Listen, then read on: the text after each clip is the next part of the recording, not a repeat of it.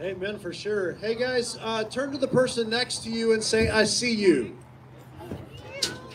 I see you. Like, I saw that you actually got up this morning and bundled up and went outside for an outdoor service. I see that you should have worn more clothes when you went to the outdoor service. I see that you should have brought something hot to drink to the outdoor service. Or you're sitting at home. Turn to the person next to you and go, hey, I see you there in your pajamas. I see you watching from your comfy chair. Like, it doesn't really matter, right? Because no matter where we are, we think we can be hidden, but there's always somebody who can see us. And I think that sometimes we lose sight of that. We have a guest come over and we begin to tidy things up because we know that they're going to see us. They're going to see our living room. They're going to see our dining room. And we want that to look all right. We're getting ready to go out for a night on the town, and we know that people are going to see us, and we want to look all right, at least for the most part, right? And the early church, as we're talking about here in Revelation, we see a church that was hurting. We see a church that was enduring a lot of intense persecution. Many of them were hiding from all of the things that could go wrong. Like, the church in many ways had been driven underground. Because if they continued to worship outright, then there was oppression from the Roman authorities. They could lose their life.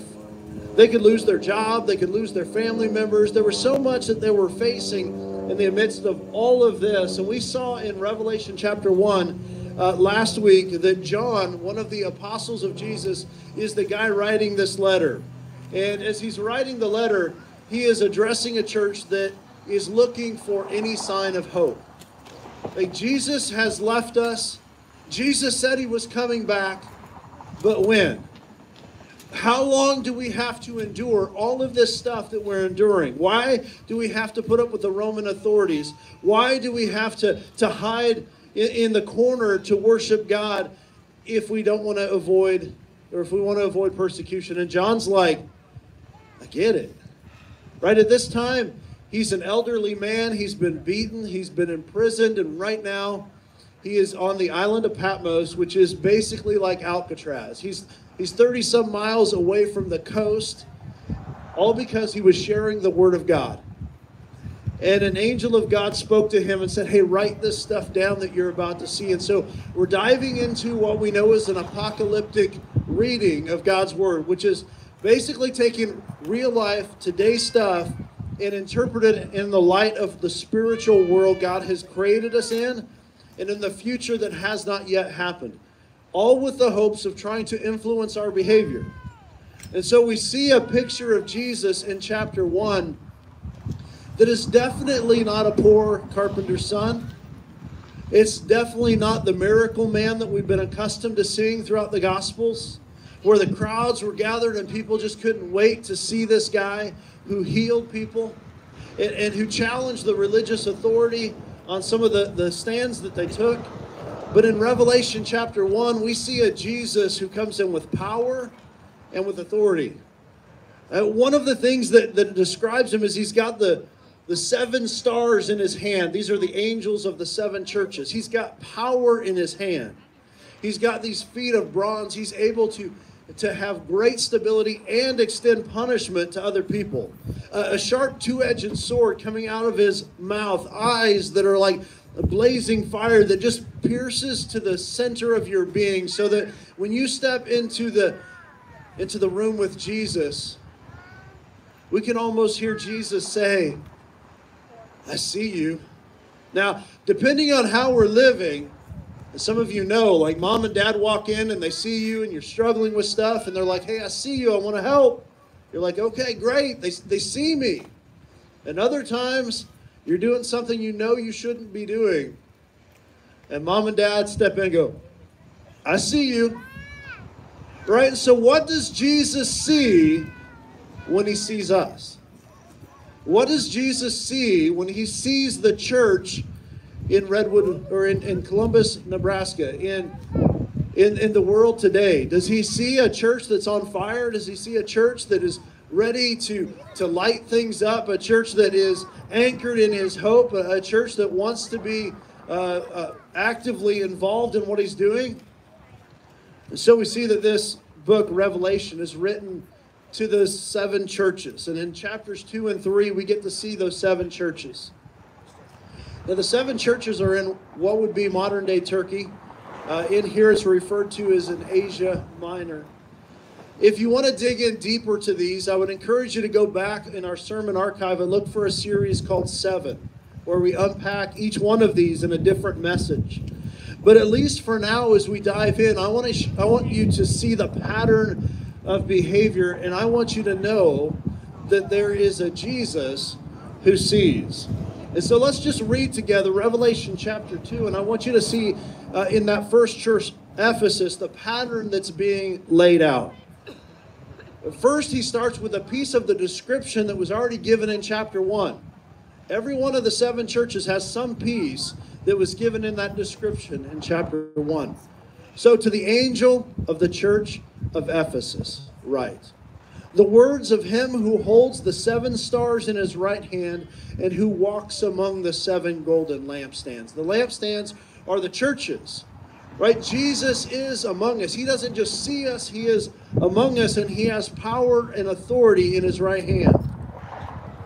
And that same Jesus says to the church that is gathered together in Ephesus, I know your works, your toil, your patient endurance, and how you cannot bear with those who are evil, but have tested those who call themselves apostles and are not, and found them to be false. I know that you are enduring patiently and bearing up for my name's sake, and you have not grown weary. I want you to hear those words today, not as Ephesus, but as the church. That Jesus could step in and he could say, hey guys, I know that you are a young church and you're doing great things. I know that you are out in the community and you're loving on people and you're giving stuff away and you're trying to help those who are in need. Church, I know that up to now you have been portable and without your own space. I know what you're looking forward to. Right? I know the work of the particular ministry that you're involved in. And every step of the way, he can say, I know. Right? I know that you're in your workplace and the boss just caught you being lazy for a minute and you're like, dude, did you even see all the stuff I was doing while everybody else was on break? Did you even see? Did you know that I was up late last night working till midnight and that's why maybe I'm struggling a little bit this next day? And maybe you've got that teacher that's got high expectations of you and you're like, if you even knew what I was dealing with at home, if you even knew the stress and the struggles that I'm trying to endure on the home front, then you wouldn't be maybe so critical of what it is that I'm trying to accomplish. And I think we all probably want to know that there's somebody out there that knows, and I want you to see that description of Jesus again, right? I am here, right? I have power in my hand, and I'm present, walking among you. And I know, right? That's another way of saying I see. I know what you're up to. Right? I know the struggles in your marriage. I know that whenever you go to church, you act this way, but at home, it's not as pleasant, that you're working through some stuff. I know what it's like that you're trying to find that significant other, that you're trying to conceive. I know that you're having struggles with your child or your adult child or maybe your parent. I know. I know that you're struggling to hold down a job. I know that you're struggling to make ends meet financially. I know. Can you just receive that word for a moment in yourself? That you serve a Jesus that knows you. Right? He's not just gone, but he's present in your life. Now, unfortunately, sometimes when we know that kind of Jesus, it can also leave us wondering and searching for hope. I know that he knows, but if he knows what I'm going through, why isn't he providing relief? Jesus, where are you? Jesus, do you even care about what I'm going through? Is there any hope at all? Is there any healing? Is there any relief? But not only does Jesus know us in the good stuff, he knows the progress you've been making. Right? Some of you are brand new to Christianity. You're brand new to opening up your Bible, and Jesus knows right where you are. And he's so excited for that journey. But there's others of us, and Jesus knows, like, yeah, you say you believe, but you're not really in it. You say you believe, but there's a disconnect. And this is what he says to the church in Ephesus. But I have this against you. Jesus is presenting a little bit of the I know buts. I know what you're dealing with. I know what you're going through. But let's be real. You also have some other stuff you need to work on. And he sees that too. And he tells the church in Ephesus, you have abandoned the love you had at first. Oh, you came out of the gate swinging. You were on fire. Nothing was going to stop you. And you've begun to back down from the fire that you had inside. You began to get a little complacent with your faith. You began to get busy and allow other things and activities consume you. You have abandoned the love you had at first. Remember, therefore, from where you have fallen, repent and do the works you did at first. If not, I will come to you and I will remove your lampstand from its place, unless you repent. Repent is to stop doing what we know is wrong and to turn and start doing what's right. And this is exactly what we're talking about with the apocalyptic style of reading. It's confronting our current reality with a spiritual world and a promise to the future, all in hopes of changing the current reality. You have forsaken your love. Let's get back on track, guys. And yet this I have, this you have. You hate the works of the Nicolaitans, which I also hate. He who has an ear, let him hear what the Spirit says to the churches. And this last piece, to the one who conquers. This whole series is called To the One Who Conquers. Every one of these churches has this same recipe. We have a description of Jesus so we can picture him in his awe, his power, and his authority. We can know that he is present in our life. We can know that he sees us in our current reality, in our current struggles, in all the stuff that's going on. Jesus knows, but we also know that if he sees us in the good times, he sees the struggles. He sees the ways that we don't quite measure up. He sees the way that we get complacent or arrogant, full of ourselves, or we're not chasing after him at all. Instead, we're chasing after the things that this world would have to offer. Instead of bowing before the feet of Jesus, we bow to current culture and the realities around us. We may not completely give up on Jesus, but we've begun to give up on living for Jesus. And he says, to the one who conquers, to the one who holds on, I will grant to eat of the tree of life, which is in the paradise of God. That's a promise of heaven, guys. And each one of these passages says kind of the same thing. Now, each church is dealing with a different thing. Each church has different joys, frustrations, and challenges. Each one is given a different description of who Jesus is, and each one is given a different to the one who overcomes kind of a promise. But the promise is the same. It's kind of a progressive parallelism that we see in Revelation, a different literary technique that I tell you once so that you'll hear it, and I'll tell you it again, but a little bit different way so you'll understand it a little bit more, and then I'll tell it to you again so that it sinks in a little bit deeper. And so as he's moving from church to church, 7 churches, 7 lampstands, 7 spirits, we're talking about perfection here. We're talking about holiness. We're talking about the work of God, and everything is striving to get us to a place of perfection and completeness. And so all of this is working together, but what I want us to be challenged with here today, guys, is if there was a letter in here, and the letter simply said, to the angel of the church in Columbus. I know what you've done. I know what you've continued to do.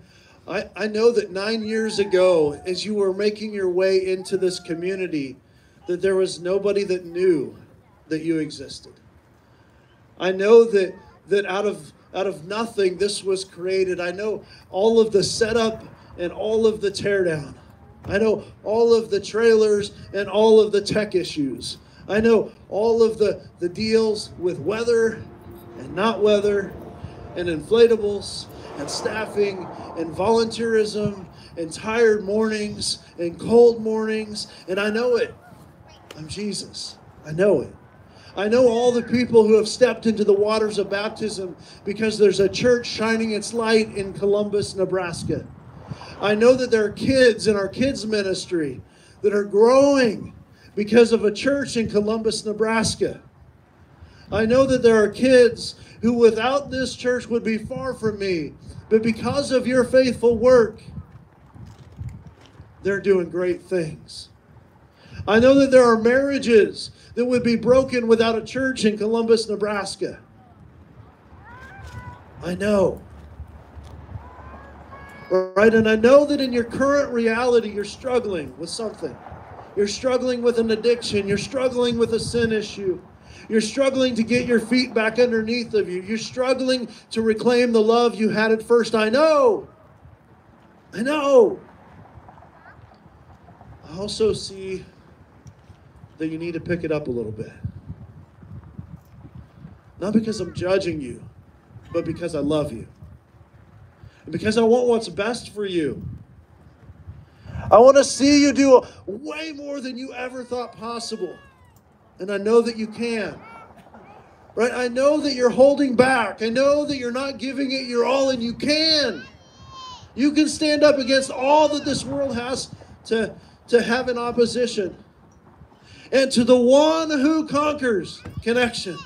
To the one who conquers, to the one who holds on, there is a crown of life. Right? There is a kingdom prepared for you in paradise. To the one who conquers. Jesus is writing that letter. Now, if Jesus was writing a letter to me, a letter to the angel of the household of Mike, there's some things that I would want to know that Jesus sees going on in my life. Right? Some of you are walking that journey with us. You know, we're starting a Hispanic church, and we're trying to get things prepared for this facility, and life goes on, and kids are in college, and you know, marriage is still a thing, and so you're trying to take time personally and time for your family, and I see the work, I see the diligence, I see the 10 years of commitment at Connection Christian Church. I've seen the works of the ministry. I know that your heart is good and that you're trying to do things, but I've got some things you need to work on. Are you pastoring at home the way that you're pastoring with people in the community? Are you taking the time to invest in the things that maybe you're going to hit a little bit closer that nobody else can do, that I've uniquely wired you to do? I know that you need to invest in your leaders more and let them know that you love them, that you care about them. I know your struggles. I know your temptations. I know your moments of weakness. So I'm going to leave you with this. What letter is Jesus writing to you? Where is it you need to know in your life that, hey, Jesus, he sees me?